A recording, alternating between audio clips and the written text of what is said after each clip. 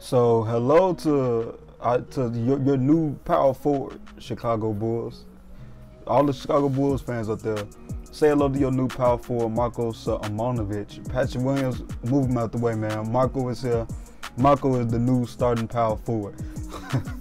Well, nah, in all seriousness, man, what a performance by Marko, man, in Summer League. Now, we all know with Summer League, as fans, we have a tendency to overreact to things, but Marko looked good, man. He looked stronger out there. He looked solid. Now the question for him is it makes me curious, what is his role for the real, Chicago Bulls team, going forward, when the season starts. But before I get into it, man, if you're a Bulls fan or you just love NBA content, man, hit the like button, man. Leave a comment on the video, helps the channel, man. And subscribe to the channel, of course. But Marko, man. So as we know, the Bulls had a victory over the Dallas Mavericks as the game went into overtime. We won 100 to 99.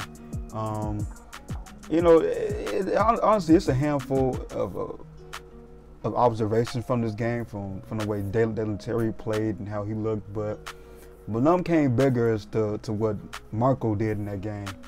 He was, and it was such a huge thing with Marko this offseason with his muscle game.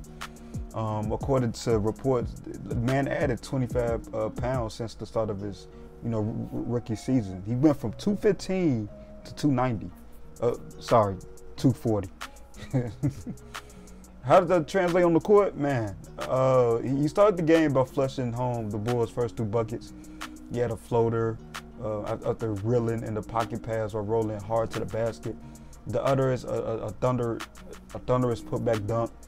Buried a 20-foot jump shot in Stonewall, a Maverick drive, or a block in the first quarter stint.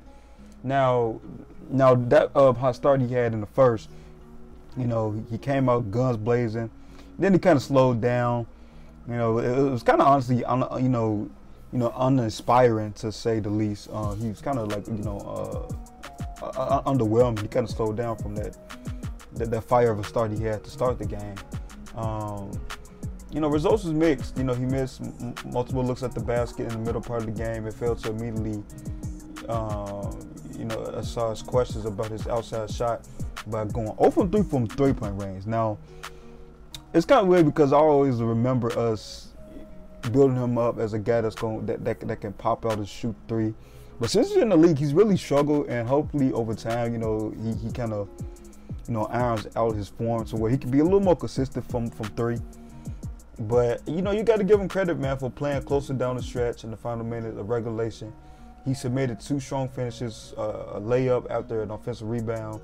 The other, it was like a transition slam. He followed with a double bicep flex to knock the score at 90-90 and send the game to overtime.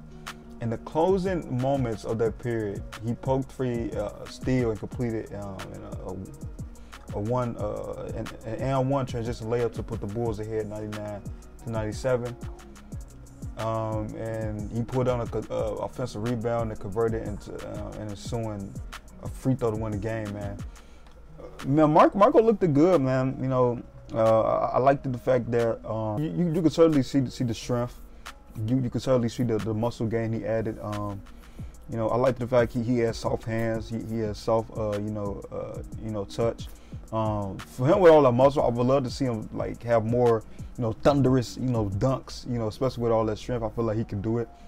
But he has a nice touch around the rim, man. I can't deny the man that. And he looked solid. He looked really good. He looked more comfortable compared to seeing him last summer league and some of the games he played for us, last season. The question remains, is there a role for him?